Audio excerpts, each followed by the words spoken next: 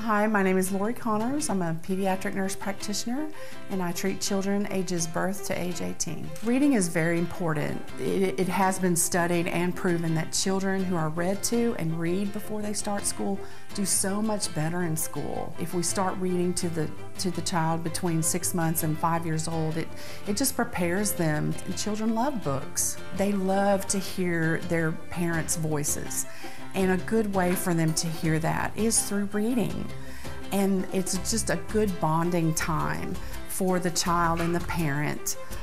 Children, I think we just kind of forget sometimes how much they look up to mom and dad. And when you sit down and are quiet and reading with them, it's just one of those memorable situations that the child will get to grow up with.